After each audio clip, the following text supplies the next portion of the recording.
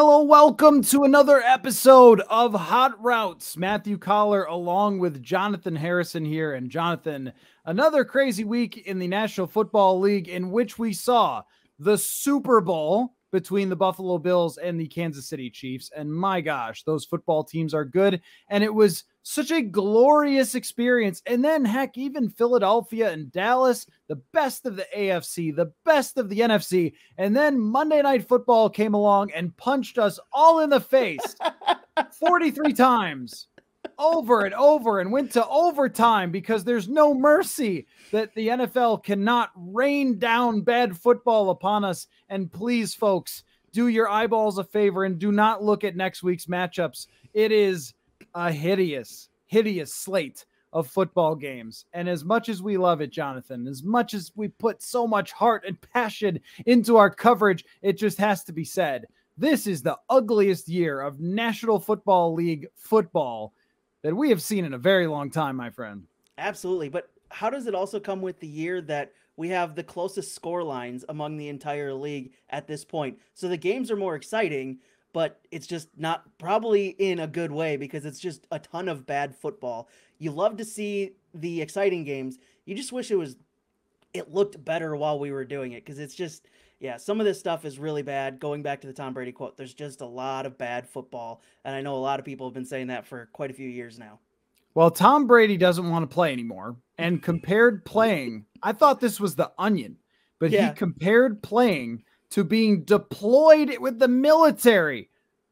What? No, you don't do that, man.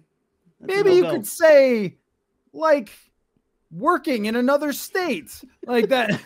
Do you? Man, I don't think you want to make that comparison.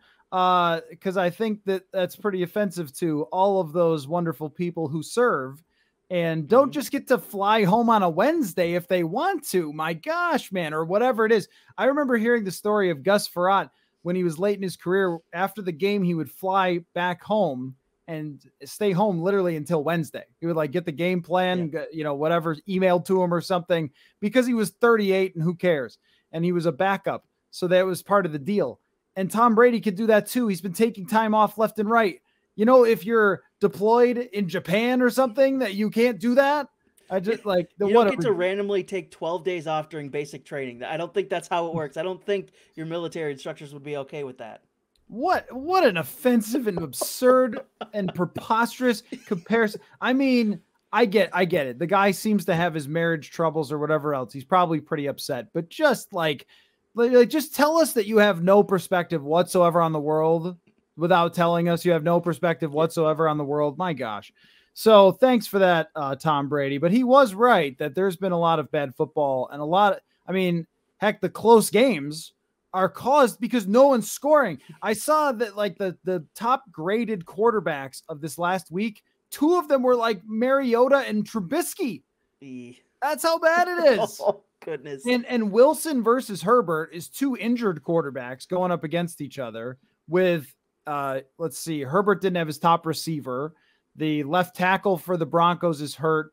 Wilson's got a shoulder injury and a hamstring injury. I mean, it's that's been a major part of it, don't you think? Is just the number of quarterbacks who have been hurt is kind of through the roof. And now Carson Wentz is out as well. And it's not like Wentz is great, but he threw like 30-something touchdowns last year. And now they have to go to Taylor Heineke.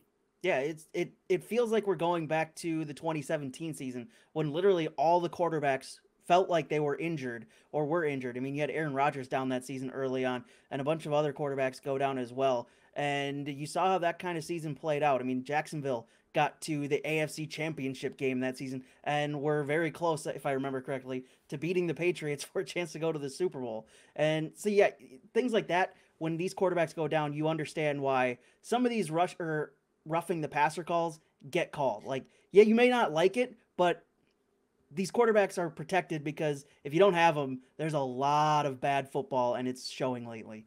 Yeah, and there was a bad one on Russell Wilson where he hits him in the hip, and it's just like, I don't know what he's supposed to do.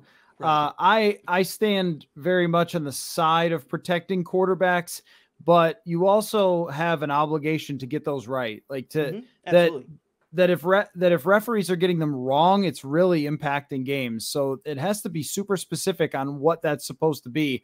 You can't have a guy steal the ball away from the other quarterback and then get called for it. And then the same guy kicks Josh Allen and sacks him with a kick and is not called. So I just want them to get that right. I don't know if it's the angles or the number of people looking at it or the lack of a sky judge, but yeah, that's a problem. So we've got hot routes to get to here, and why don't we dive right into those? First question for you, Jonathan. The New York Jets and New York Giants are winning ball clubs. How about that? The world is better when the Jets and Giants are playing well, I guess. Anyway, it's been a while since both of these teams were good. I didn't take the time to look up when exactly they were both good, but it was probably during the Eli Manning era, Rex Ryan. I don't know if that crossed over. Anyway, that's not the point. I don't care about that. Let's talk about, first of all, some great Jets or Giants, your favorite Jets or Giants ever. And then we'll get to whether we're buying the Jets and the Giants. So give me your favorite Jets or Giants or Jet Giants. I don't think I have any Jet Giants. You may be able to correct me on this. I'm going to start off with the obvious one, Darrelle Revis. I love lockdown corners. They bring an added element to a defense that just kind of changes how things go, and quarterbacks couldn't throw it at Darrelle Revis. Otherwise, he'd knock it down or pick it off. And it was amazing to see the fear that one cornerback could have or could instill in an offense. And so I loved watching him play and watching those defenses play. Going back a little bit, Wayne Chrebet, yeah, he played a very physical style as a wide receiver and kind of left his mark on the game that way, and he's a lot worse off for it, and you don't like seeing that part of it. But the undrafted status of him and making a career as long as he did out of being an undrafted guy, you always love to see those kind of stories. Jeremy Shockey for me. Being a University of Miami fan back in my high school days and seeing him come out of there and making a career as he kind of felt like the first of a breed of tight ends that we started to see, these super athletic guys that came out and started playing very big time. You had Antonio Gates at the time as well, and I love seeing those guys. Another one for me from the Giants, and I have a story about this from the London trip. Ozzy Umenyiora, he does football TV over in England. I think he's on like Sky Sports or something over there. And there was a NFL show or something on Sky Sports one night that I was just watching because it was just on. I'm like, let's see how they talk about it over here. And he dropped the line, I was one of the greatest defensive ends in the history of this game. And I'm like, were you though? Were you though, Ozzy? I don't think you were. I mean, he's pretty good. He's pretty good, but depends on how far you want to stretch that out. I mean, it would be like saying, I don't know, the guitar player from Fall Out Boy is one of the best guitar players ever.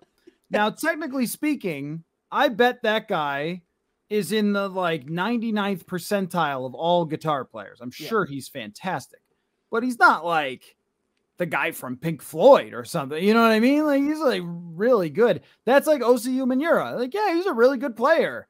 One of the greatest ever, not going to put on a gold jacket, but also think about how many dudes are like you and me, just like average people who can barely stand up and walk through the house without our heart rate going up.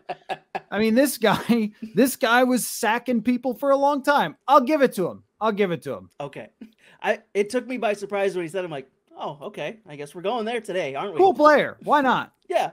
It's part of some good defensive lines, but it's a bit of a stretch, but we'll take it here this time. And then lastly, David Tyree, just for the catch alone. That's it. That's why I put him on this list, because the catch. He stopped an undefeated season from happening, so I will put him on my list just for that reason. I like it. Wayne Chrebet, I mean, what a player, right? I mean, one of the original little slot receivers going and making plays over the middle of the field. But when the game was much more physical, as you mentioned, I really thought he was an engine to those offenses for the Jets. By the way, I do have the answer. I was just messing around. The answer is 2006 is when the last time the Jets and Giants were both in the playoffs. I think, if my research is correct, it's 2006. And the Jets were 10-6 and the Giants were 8-8. So that was the last time. It's been a long time. I will give you mine. One is a crossover Jet Giant, which is Jumbo Elliott. Jumbo Elliott, first of all, his name is Jumbo Elliott, and he's an offensive lineman. And he played for the Jets and the Giants. You couldn't have a more perfect name for a Jet Giant other than I know. Jumbo.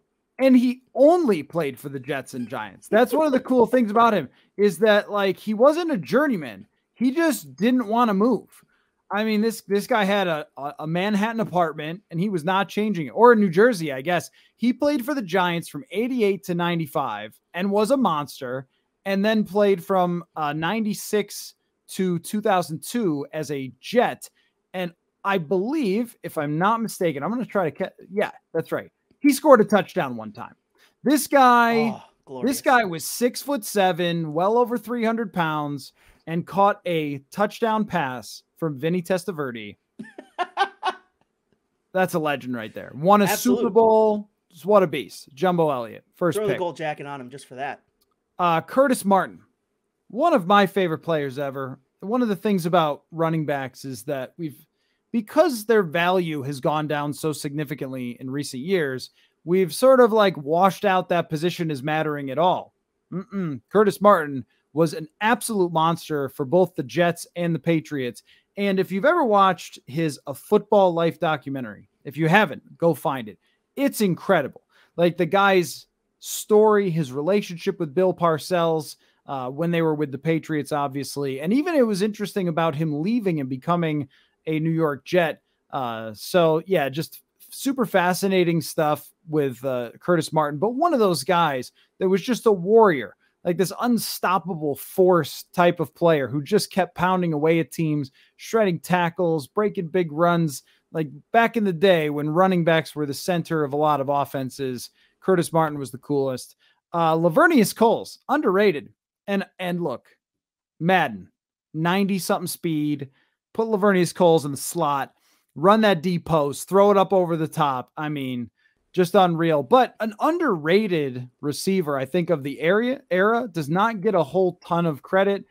Maybe didn't play quite long enough and only made the Pro Bowl once. But, I mean, just had a run, though, of 89, 82, 90, 73, and 91 catches in a stretch there for the Jets from 2002 until 2006. Just a really, really excellent NFL wide receiver, one of the great deep threats of that era. So enjoyed watching him play. Justin Tuck was just a monster. He's just a beast. I mean, you mentioned Osi Umenyiora, but I think of him and Justin Tuck as being the driving forces of defenses that could really take over games with their defensive line. And one of the most underrated players of the era, Antrell Roll. Give Antrell Roll his credit. He played a big role, big role in the Giants defense going to the next level. He had played with Arizona, was a terrific safety with Arizona, got a lot of interceptions throughout his career, and then went over to the Giants, helped them win the Super Bowl, was a big addition for that team. And I just thought Antrell Roll is a really cool player. Like, it sounds kind of badass, but also just like not a guy who got a lot of credit because the defensive line was so good, but he was a playmaker on the back end. So I went a little bit of Jet Giant, gave the big man some love, a little bit of old school running back, and a little bit of underrated there. Yeah, I think I missed one. I missed a great name that I loved back in like the late 2000s, DeBrickashaw Ferguson. Oh yeah, I almost picked him. I think he's going in the Ring of Honor for the Jets at some point this season. Just a fantastic name, left tackle. That is a left tackle's name if there ever was one. Nick Mangold and DeBrickashaw Ferguson. Jumbo Elliott. I mean, this team is amazing when it comes to the offensive lineman names. That's fantastic. So, I mean, you could have, there's 100 other players you could have picked. How about like all the quarterbacks that ran through those two teams that were just hilarious and hilariously bad? Just like the Kent Graham, Dave Brown era. It's like, who's your favorite New York Giant? Kurt Warner. Yeah, Kurt Warner's bad stint in New York where he was benched for a rookie Eli Manning. Amazing. Yeah, amazing quarterback history for both of those teams. Kellen Clemens, that's my favorite. Ray Lucas. So we could go on forever just naming dudes, but here's the real question that it took us 10 more minutes to get to, which is, which one of these two teams will keep it going? Let's say only one, Jonathan. Who would you pick? this was hard because it feels like the Jets have the more sustainable roster, but it also feels like the Giants have the more sustainable coaching staff. It just feels, yeah, Robert Saleh had a great defense in San Francisco, and it seems like he's going to be able to transplant that over to New York with Sauce Gardner becoming an absolute beast as a rookie cornerback, which what a rise he's had over the past couple of years. Now being a really good cornerback as a rookie, which is awesome to see. But I feel more comfortable with the Giants coaching staff, but also they have an incredibly tough division in the NFC East, but also so do the Jets. So it's really hard to pick either one of these teams, but I feel more comfortable with the coaching staff being able to keep the Giants on pace, even though they don't have as good of a quarterback maybe as the Jets, even though that quarterback battle is very close between those two right now. Yeah, it's funny. I mean, Zach Wilson probably has higher upside throughout the season, but it's not like he's played incredibly well. And Daniel Jones is just like what the bar to be a winning quarterback this year. You mentioned 2017 when Bortles got there and Nick Foles. I mean, it feels similar where it's like, could Daniel Jones be the Bortles? Why not? Maybe. Because, you know, they do have an offensive, innovative mind in Brian Daboll, who I've been so impressed with so far. But also they have a good defense, I think. Mm-hmm. And I think the Jets, like they've put together this good defense all of a sudden, like snap the fingers, and you just got like Quinn Williams looking great and Sauce Gardner that you mentioned. So I think it's a very, very difficult one. And I want to say that it's the Jets because I think Zach Wilson can get better, but I'm not really certain about that because I also think that the NFC is still weaker. Yeah. And from a week-to-week basis, if you're the competent, well-coached team that seems to have a real identity behind Saquon Barkley, then you can win. But I think that's really the center of why I would pick the Jets, is because when you rely on your offense to be about a running back, you're just asking for that guy to get banged up as the season goes along. And if he gets injured, then your offense kind of comes apart, where I think that the Jets are a little bit better at passing the football. But they kind of, are reliant on some running backs too, but they have more than one that they can go to. So I think I'm going to go with the Jets. Both divisions, as you said, are very difficult. And I think long-term, the Jets are probably in a little bit better position because I don't know what the Giants are going to do with Daniel Jones, where I could see Zach Wilson continue to develop. But both teams, nice stories so far. Yeah. Good for you, New York. Finally, New York City catches a break. Finally, they get something going their way in the sports world. It's a downtrodden little town in the East. Hey, it's really Rutherford, New Jersey. I stayed in a hotel near there once. That's my Rutherford, New Jersey story. It was fine. There you go. All right. But the thing is, we stayed there to visit New York City, as I'm sure every person who stayed there did. But it's not the easiest trip over to the city from New Jersey. So it's kind of interesting that they are, the New York teams, but where they play for New Yorkers is not like, it's not like you just kind of hop on a bus and cross the New Jersey line. Like, you got some work to do to get over there. So this may feel like a question that Minnesotans get all the time. Like, is it always cold there? And it's like, no, we have summers. It doesn't. For someone who's never been to New York, is any trip really that easy? Yeah, I'd say no, not really. I mean, yeah, everything. It's a different kind of hassle from, say, like LA. Now, I mean, if you're taking an easy subway trip that is relatively straightforward, where you just get on, get off, and then you're where you need to be, okay, that's totally easy. And the subway system does make it manageable. But if it's not an easy subway trip, just best of luck to you. I mean, you're going to feel like you'll never survive. Taxis are certainly a trip. I mean, the thing is that you could be going like 1.5 miles or 3 miles or something, and it could take like an hour, and you're just sitting in the taxi watching the meter go like, oh my gosh, what is happening? So the traffic and stuff is problematic. I like it more because everything is a little closer together than LA, where it's so far apart and you're just on the highway stuck like in a mountain. I'm just like, what is going on? And there's no way to identify why you're stuck or if you'll ever be unstuck. So I would take New York over LA from that from that way. It's just because there are a lot of different ways. Like there's probably a guy with a rickshaw or something you could jump in if you really need to in New York. LA though, you got to go like over the hill and through the woods to get anywhere. Yeah. So anyway, there's everybody's LA versus New York traffic. Chicago, low key, really bad too. Anyway, that's why we live here, partially. Yeah. Next question for you, Jonathan. The Browns, they are 2-4. Oh, what a shame it is to see the Browns at 2-4. That is too Just bad. Feels so bad for them, for their fans. They messed with the juju, man. I mean, they just tempted the football gods to curse them forever, and they are already pretty cursed by not only trading for Deshaun Watson, but then doing the contract thing to make sure he didn't lose money over the suspension. I want you to tell me the worst karma and the best karma in the NFL presently, other than the Browns. Like, who's got the best and the worst karma? Well, I'll stick with the Browns here and bring in one of the other jobs that I do, MLS side. The Haslams, they own Columbus Crew, who generally are a pretty good team, but this year they became historically bad at blowing games after the 90th minute. So the karma for signing Deshaun Watson to that contract and trading as much as they did has not just stuck with the Browns and amplified the Browns, it has seeped over into the Haslam's other business and taken over the Crew. So yeah, too bad. I feel so bad for everybody involved there.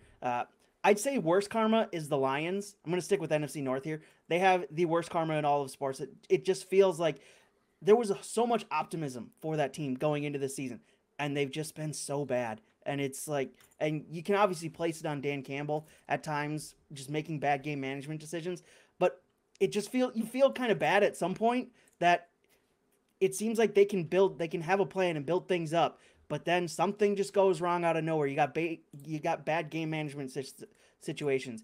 You had Jim Caldwell there making things right for a while and doing well, and they're like, nah, we don't want you. Let's bring in this guy from the New England Patriots who's a psychopath, and it didn't work there. It's like, can this team just not get things going in the right direction for more than 1 year? And it just never feels that way. For the best, it's got to be the Packers. They have the best karma right now because 2 generational quarterbacks in a row, that's, other than the Indianapolis Colts getting Peyton Manning right into Andrew Luck, unheard of. You don't get that. Maybe Joe Montana into Steve Young.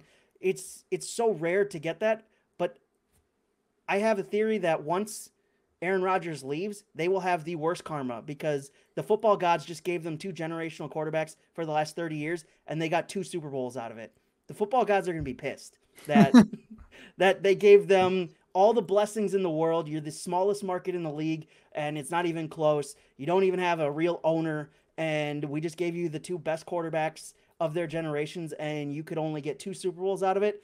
Good luck, Green Bay, over the next however many years the football gods decide to curse you. Well, I think so. You went a little historical on there with your best and worst karma. It maybe the football gods though gave Green Bay their great quarterbacks so they could continue to be a franchise in Green Bay because if it was the Magic Man Dan Majkowski there, that team is moving. Absolutely. If it's not Brett Favre, they are the Los Angeles Packers at this moment. Yep. So they probably would not have survived if that was the case. But now the NFL is just like too big. So no matter who their quarterback is, they're still going to have huge support. Mm-hmm. They've just built up a massive franchise fan base because of the 2 quarterbacks and so forth. So now they can survive and go forth, and Jordan Love can be trash. I don't know, maybe. So yeah, I was thinking about more of this year specifically, the teams that really tested the waters of the gods. Carolina, you mess around, you find out, trade for Baker Mayfield at the last minute in a desperate attempt. You hire Matt Rule. You give him all that money. They were testing the football gods when they said, we're going to bring in a college coach, which rarely works. Mm-hmm. And then we're going to bring in this college coach who's a great college recruiter and college offensive mind. We're going to let him take over the franchise, make a joke of it for several years, and give him all that money, and then give him Baker Mayfield and say, like, oh yeah, this is an oil and water thing that will really work. Also, Kevin Stefanski deserves a lot of credit for getting anything out of Baker Mayfield with the way that he looks and acts. So Carolina, they got some bad karma going on. Washington, always and forever. you give your team a racist name, then you are doomed. And then you take away your good name and make it a bad name. More doom. Daniel Snyder, doom. You got owners saying they want him out of there. He's telling people he's got dirt on the owners, as if it's hard to... And the owner's saying they don't care. Bring it. You're gone, son. Who's ready for Billionaire War Part 1 going on also, over the next couple days? Is it hard to find dirt on billionaires? Come on. No, come on. So there's some pretty bad karma in Washington, like forever. Yes. Let's see. As far as the good karma goes, don't understand what the city of Philadelphia did to get their team to come back this fast and be good. I'm going to have to look into that one. I don't know. Like when you talk about like Buffalo certainly has it going on. They're the best team in the league and they went through so much to get here. It was like, you talk about a team that was cursed. I mean, JP Lossman and Trent Edwards and Kelly Holcomb and Tyrod Taylor and just like this mess of quarterbacks, Ryan Fitzpatrick over the years.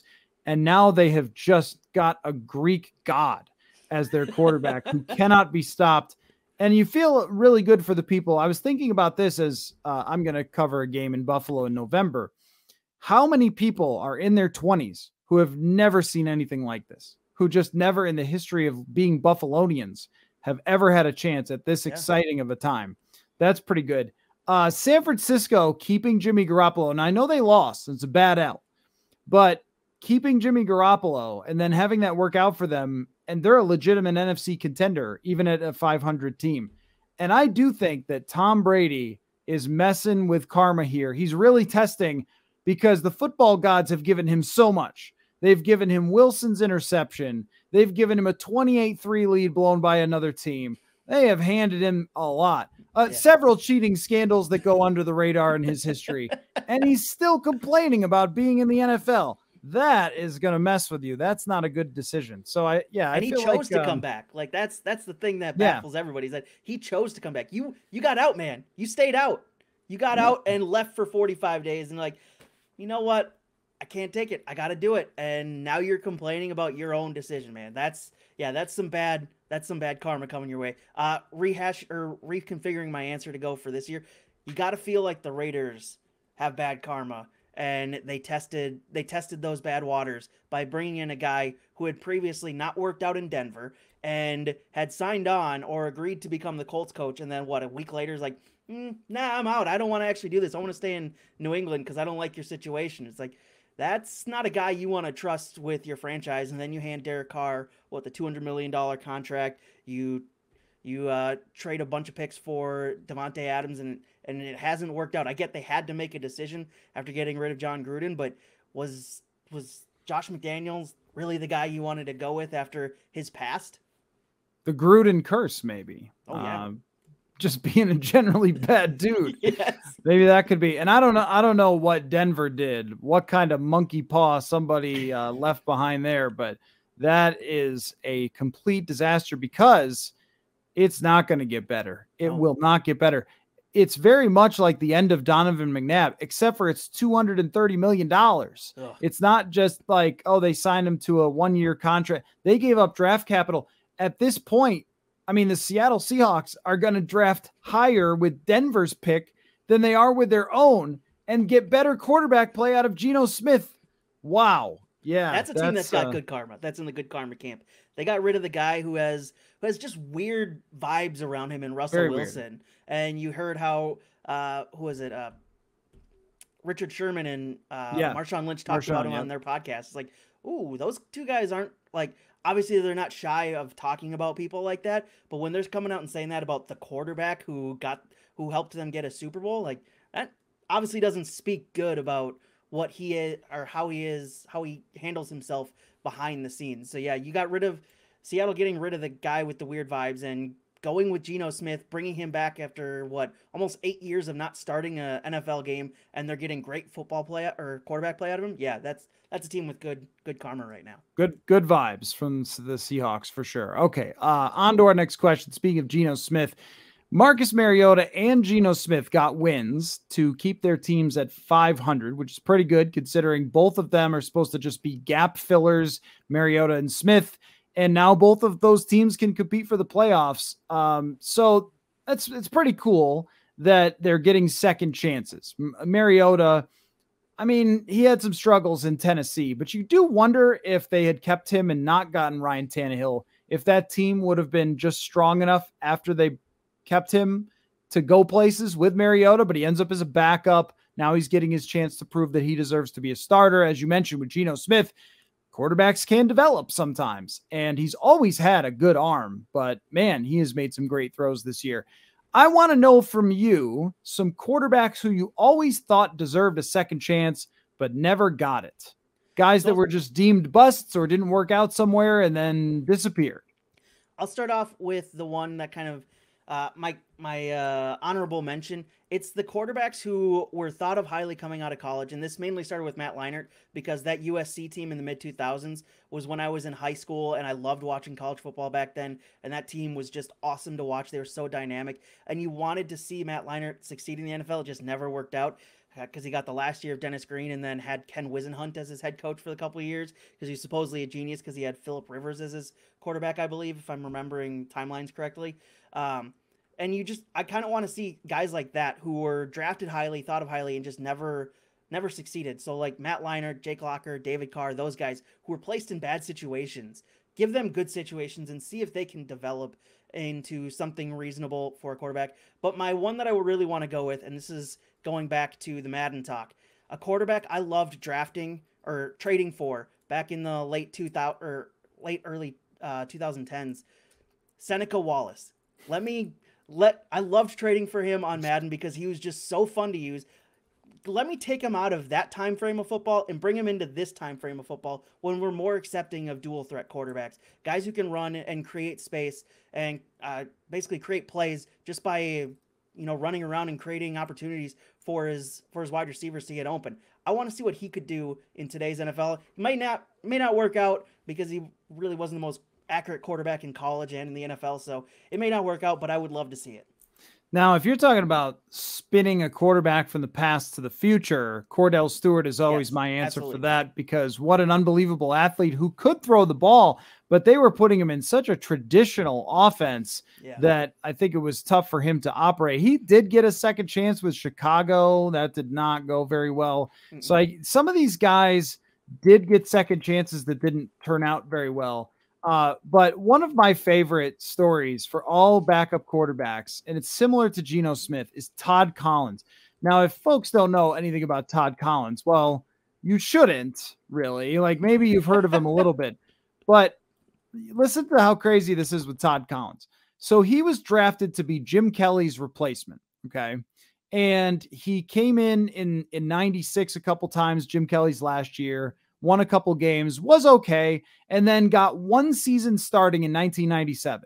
Then the Bills went out and got Doug Flutie, and the rest is history there, but they moved on from Collins pretty quickly. He served as the backup quarterback in Kansas City from 01 to 05 and literally never played, never started a game. Then went to Washington at 35 years old, didn't play a game. Comes in 2007 at 36 years old. Wins 3 straight games, 5 touchdowns, no picks, 106 quarterback rating, and gets Washington into the playoffs after not playing, not starting a game from 97 to 07 and won 3 games. Like that was some Geno Smith stuff. So that was a guy who I always thought was a gifted quarterback, had a big arm, and it just was sort of unfair. Like he just didn't get much of an opportunity, started once and that was it. So that's taking you way back. I always wondered about Joey Harrington. He had about the worst situations in the entire world for him. There's a few other guys that are kind of like that, where you just wonder if it wasn't so bad for Akili Smith or something, right? And I also don't think, and I'll check on this real quick, that Byron Leftwich ever got another chance to start. I liked Byron Leftwich. I didn't think he was a great quarterback, but he never got another chance after Jacksonville. Yeah, that's right. So after Jacksonville, he played a couple of games in relief for Tampa Bay and then ended his career as a backup. So he pretty much only got a couple of seasons, won some games, had some decent stats, and then never got another chance again. Never understood that for Byron Leftwich. David Garrard was kind of the same way from the same team. Like won some games for Jacksonville, decent quarterback play for the time, but just never got an opportunity afterward. Yeah, he was 32 when he left the Jaguars, but a guy who was winning 8 games pretty much on the regular for a Jaguars team at the time that wasn't really that good. I mean, the guy deserved a second chance. At least something from somebody to be Right. a filler. And I'll give you my last one here. And this guy is known as the greatest bust of all time. And that is Jamarcus Russell. Mm-hmm. But if you go look, there were stories as recent as maybe like 5 years ago that Jamarcus Russell was working with a quarterback coach, that he had completely cleaned up some of his issues with, the purple drank type of thing, which is really bad for you. And had grown up, and he was putting it out there like, somebody give me another chance. And I'm surprised that no one had him in for a workout. I mean, that would have been one of the coolest stories ever in the NFL. A guy completely flames out of the league as a young man. He is known as the biggest bust ever, and then shows up and just succeeds, like that. I don't know. I think that would have been such an interesting story type thing. Yeah, that would have been such an interesting story, but no one ever gave him another chance. I'm not blaming them. That position, deserves a lot of, or always garners a lot of attention and needs a lot of work and whatever else. And I'm sure that if Jamarcus Russell is your backup or something, then everybody's going to have Jamarcus Russell questions all the time. You don't want that. But kind of reminds me in a weird way of like Randall Cunningham coming back. Not that he was a bust. He was an incredible quarterback, but just a guy who's out of the league, kind of done. Maybe his reputation isn't the best at the end, and then totally changes that. I don't know. I kind of wish someone had given Jamarcus another chance. Next question for you. Which one of these early season narratives is being overstated? Bad referees, quarterbacks being washed, or the number of bad teams and bad games, which we opened the show discussing. So I don't know if you're picking that one, but maybe you are. Which one of those narratives is overplayed? I'm not going to say the number of bad teams, bad games is overplayed, because we've been talking about this for years, that there's just a lot of bad football on a Sunday, and the NFL gets away with it by broadcasting NFL Red Zone, and that being so popular, people only see the highlights, and that's kind of what this generation, our generation and younger, kind of want to see, is just the highlights. They don't really care for the whole game. So the NFL's getting away with a lot of bad football because there's not a lot of people watching full football games these days. They're watching Red Zone and stuff like that. So I'm not going to say that one. It's really hard to say that bad refereeing is overstated, because it's not. I mean, bad refereeing has been an issue, a chronic issue for this league for a while now, even before the replacement refs made it look like it was like we had good refereeing for a while. So I'm going to try and make an argument for quarterbacks being washed as overstated, and this is my best attempt at it. I don't think they're washed, other than Matt Ryan. He's totally washed, and that sucks because I like him.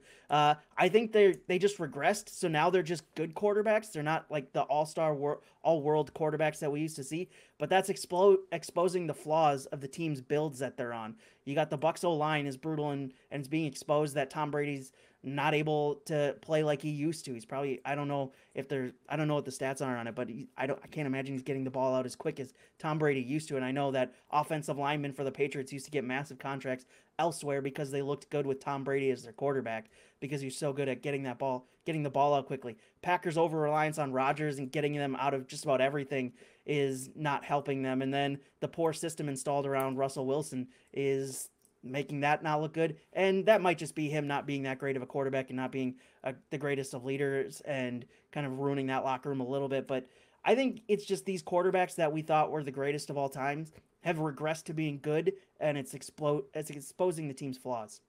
Yeah, I think that's a decent argument to make. Rodgers and Brady are still graded by PFF in the top 10 quarterbacks this year. That is trying to separate their play from other people around them.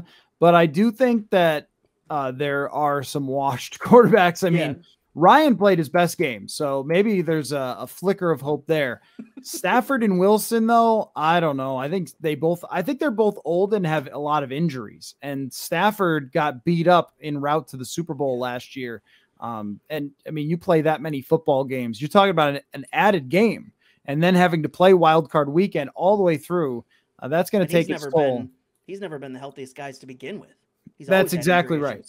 Yeah, he is not a guy that screams, I play till 42 years old, Yes. for sure. So I do think that maybe it's a little overstated, but probably also has a lot of truth to it. I think that the refereeing is not any different. What I think is if you go back and look at a game, say in like 98, you're going to be like, what? What is Right. going on? Like this refereeing is crazy bad. And there weren't reviews for a good section of years in the 90s. Like, what is this? Like, it's so bad. There's an NFC championship game. There's a divisional round, might be divisional round between the Packers and the 49ers where Jerry Rice blatantly fumbles a ball. I mean, blatantly catch, running, fumbles. And they're like, no fumble. I mean, it's just like, what? He gets the all-star treatment. I mean, it was just one, and it changed history because Steve Young went down and made the famous throw to Terrell Owens. And it's like, that should never have happened. So if you look back in the day, there was one time where the referees were debating a call and it accidentally was picked up by the TV mics where they said, just give it to him. And Wade Phillips pulled his team off the field. Like, you can go look this up. Pulled his team off the field, and the Patriots kicked the extra point with no one on the field because it was such an egregious call that cost them the game. So I think that it's probably never, it hasn't changed a ton in recent years. More or less, we just really focus on it. And I saw like even there was a stat about roughing the passers, how there's less this year than there even was last year. It's just that there's been some very noticeable ones. Mm-hmm. Let's, for time's sake, we can move on here to our final two questions real quick. I just want to know how many of these teams that are right now the top 8 in the NFL draft are going to pick quarterbacks. Carolina, Vegas, Detroit, Houston, not a typo. Houston has 2 top 5 picks right now. Philly, Pittsburgh, Arizona. How many of those teams will pick quarterbacks in next year's draft? I think the easy ones we can take off the board here, Carolina, Detroit, Houston. Those guys are automatically going to draft a quarterback. My real question comes with Las Vegas. I know they just handed Derek Carr a massive contract. Hasn't worked out there. Does Josh McDaniels think, all right, I've had enough of this. Let's try and figure out a way to move him. Maybe they can find a way to move that contract to a team that thinks they can get something out of Derek Carr that Josh McDaniels wasn't. And does he go for one of these stud quarterbacks that are going to be at the top of the draft? It screams to me a Josh McDaniels Patriots way type of thinking that, all right, this guy's not working for me. I'm going to be able to move him out of here and get my rookie quarterback, and this is how it's going to work. I mean, he's the guy who drafted Tim Tebow thinking he could make him work back in the day. So that screams to me, or Josh McDaniels screams to me, a guy who thinks he can do that again and try and move on from the contract that he just dished out to Derek Carr. Also, Philly is not a typo either. I believe that's a trade with maybe New Orleans. Isn't it Miami? Or Miami? Yeah, whoever it is. But yeah, they're in the top 8 also. That might be Miami. So that's crazy that Philadelphia is the best team in the NFC and has a high draft pick at this moment. You are 100% right. Carolina will take, it's got to be Bryce Young. Yeah. Pretty much has to be. As the number 1 overall pick. I suppose it could be CJ Stroud. I'm very intrigued by Anthony Richardson. But okay, so there's one for sure. I like your argument on Vegas that they will possibly trade Derek Carr, draft a quarterback. Detroit has to do it. Jared Goff is okay, but not good enough. Houston has to do it. They have nothing. Pittsburgh is probably not. They'll probably stick with Kenny Pickett for at least 2 years. That might be a mistake. I guess we'll find out.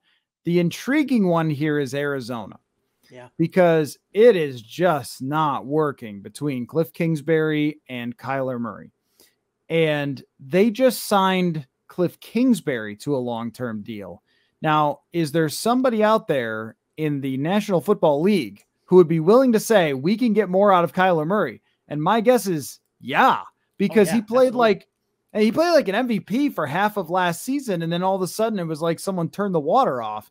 But I think it's that their coach might be clueless. And I also think their GM is clueless. They completely failed to take advantage of a rookie quarterback contract with Kyler Murray. Now he's going to be expensive. But if you're a team that's up and coming and is really good, I mean, you should try to trade for him, right? And put him in a little better circumstance, coach a little better. And I think we've seen some high end enough for that to be an interesting idea. And they could just be like, yeah, Kyler's been playing too many video games again. We're drafting somebody else. I could see it. I could see them turning the blame on the quarterback because they put it out there about that whole he's got a study thing in his contract to make sure that they had plausible deniability if this did not go well. We all know why they did that. There's a new Call of Duty coming out, and there's definitely going to be bonus XP weekends coming up that he's going to take advantage of. I mean, hey, video game addiction is a real thing. I'm just saying it Absolutely is. It is a real thing. By the way, looking up Derek Carr's cap numbers on Over the Cap, if I'm reading this correctly, his contract is pretty super tradable after this year. Like, yep, that's correct. And they made it that way. No guaranteed money after this year. So, and the cap hit is very minimal. 5.6 million if they trade or cut him before June 1st. So that is a very tradable contract that they can just get out of. Okay, so initially I had asked for you to come up with 3 trades in our final question. Just for time's sake, give me your favorite one. The trade deadline is coming up, but here's the way you do it. It doesn't matter if it's realistic. You have to make it make sense, but it doesn't have to be realistic. Trade player for player in the NFL. What's one deal you would do if you could just Madden this thing, turn the salary cap situation off and just go boop, this player goes there, that player goes there? Give me Christian McCaffrey in the Buffalo Bills offense. I want to see what he can do with Josh Allen, Stephon Diggs, all the offensive talent they have there.